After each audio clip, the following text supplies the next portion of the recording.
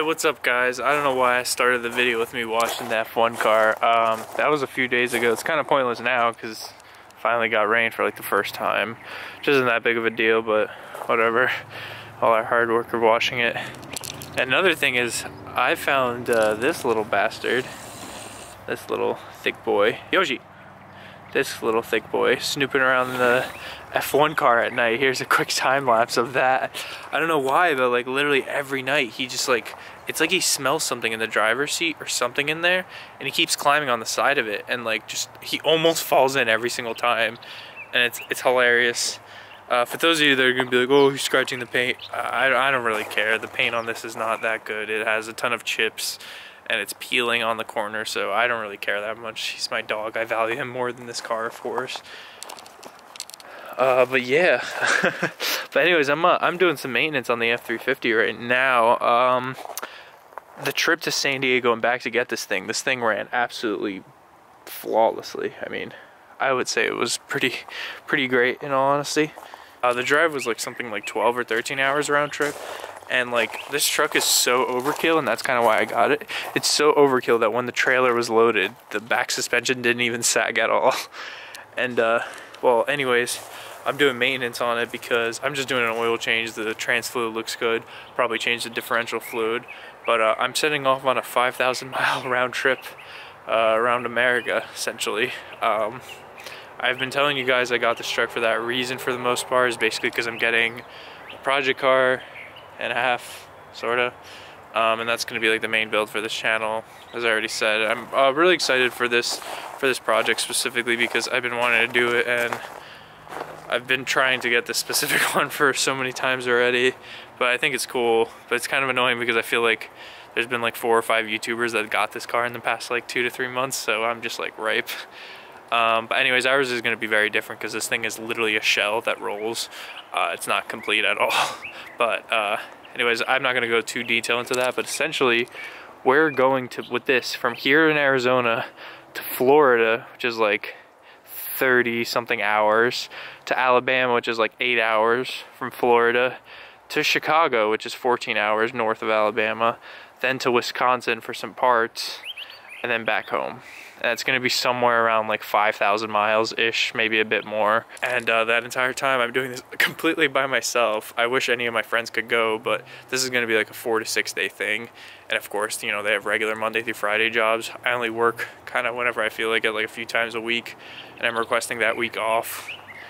And yeah, literally just going by myself. I'm hoping I can take Kai along. He's my black Shiba, not him, Kai, because he's an amazing dog for cars. And I am going to be sleeping here. This is going to be my house for the next week, starting next week. I still have not done any kind of setup here, but I was going to try to somehow do something with I know they sell like inflatable mattresses for cars that go back there, but the thing is, this is a lot bigger than a normal car. It's a lot wider, and I think it might be good for me. I don't really know how wide this is. I have not tried sleeping here at all yet, or even laying down across this bench seat. It's definitely too small, because I'm 6'4". If I was like under 6 foot, this would actually be pretty nice. Yeah, pretty nice. But essentially, I was trying to extend the bed here, so it can be like a, you know, I could be sideways or something like that. And this truck does have tint and everything, so it is in America legal to sleep at rest areas and stuff like that. Just pull over and sleep, which is going to be nice. I'm going to be renting a 24-foot enclosed trailer. That's about like a car and a half. It could fit like a car and a half. And it's an enclosed because I just don't want to get any attention for the stuff I'm hauling. Because if somebody knows what it is, it's kind of like, you know, it's kind of like, oh, that's, you know, what that is. And I don't want any attention, especially at rest areas, you know. I just don't want people to know what's in the trailer at all. And I'm renting a full enclosed trailer for only $500 for the full week, which is a really good price because these trailers are like worth like $25,000. And I think that's amazing for unlimited mileage. It's like $10 more a day than a U-Haul trailer, and a U-Haul trailer is like literally like the worst kind of trailer to haul. It's not that bad. I mean, my feet stick out a little bit. I mean, I'll definitely have to have my legs curled or something, but I don't know. I better get used to this. There's more than enough room for everything else. I'm trying to work out like some kind of diet plan too, because I really don't want to be eating junk food and fast food and gas station food. Though I love that stuff, it's just a little bit too much when you're just buying it. like straight up from gas stations, because it will add up. You're like, oh yeah, it's fast food, it's cheap. No, it will add up if that's all you're eating for 5-6 days. And I don't want to feel like shit. I really just want to drink water and coffee to mainly stay awake, and then just like eat like energy foods. Not so much protein and fat foods because I won't be doing much. I'll just be sitting, but I just want to have energy, like healthy energy. So I don't know if I'm going to go out and like buy a bunch of energy bars, Cliff bars, like those Belvita breakfast bars. Probably eat salads. That's probably the only thing I'm going to buy is just salads and fruit bowls and just fruit. I don't know really, but I do want to like stay healthy and kind of like be budget food wise. I would love to pull over at every place that's on my way and like visit famous areas. But this is going to be more of a time thing, mainly because the trailer I'm renting is from this Saturday, January 26th to February 1st, Saturday. So I have exactly 7 days. And I'm not sure when I'm going to get the trailer on Saturday. I don't know if I'm going to get it like first thing in the morning and just take off immediately. So I have all of Saturday I'm driving.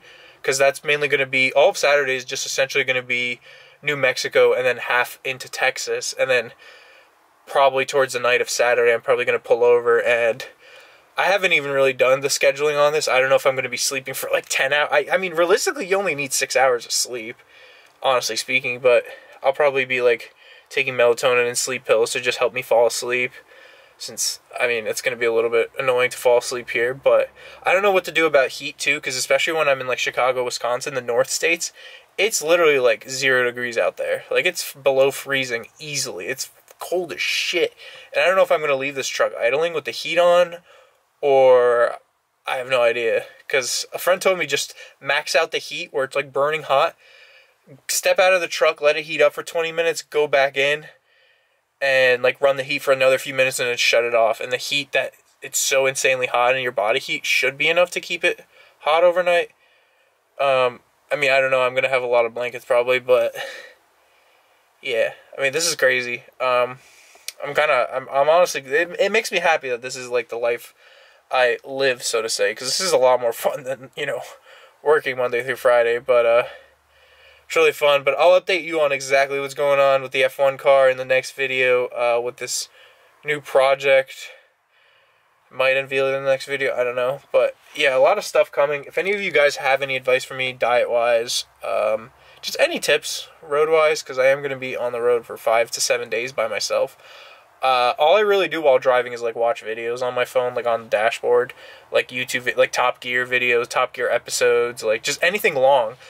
I don't really know what else to say. I'm just really excited. I mean, I'm excited, but it's like kind of like those annoying things. Like, you know, obviously no one really wants to be by themselves for 5 days straight.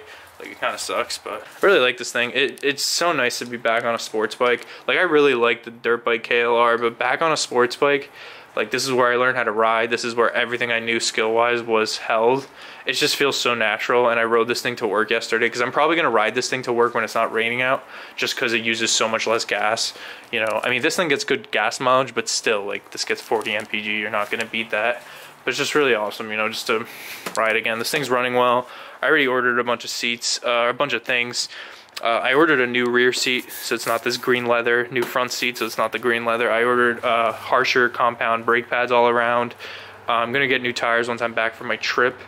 And then I'll probably just get a new chain. And then it's pretty good. I might just get the valves adjusted or something like that, just because it has 35,000 miles on it, which is pretty high for a sports bike. So I don't know if that's ever been done or not, but might as well. Let's get the old girl fired up. Yeah, brother.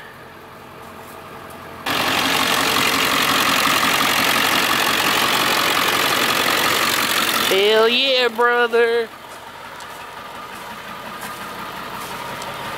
I don't think I'm ever gonna get to use the rear bag helpers for this, because the whole point of this is like it doesn't lower or raise it, but when you put a trailer and let's say it sags it all the way down here, you can use the bags to lift it up to like normal level. But I don't think I'm ever gonna tow anything that heavy. Maybe I could weld up like a kitchen back here to cook on the road. Just want to announce the whole, you know, going on a trip, which is really cool and fun. I can't wait to take you guys with me on it. Probably do one more video on the F350, just doing that whole back setup bed thing, and then after that, that'll be the video that we get going. Yep. So thanks so much for watching, guys. I'll see you guys in the next video. Peace out.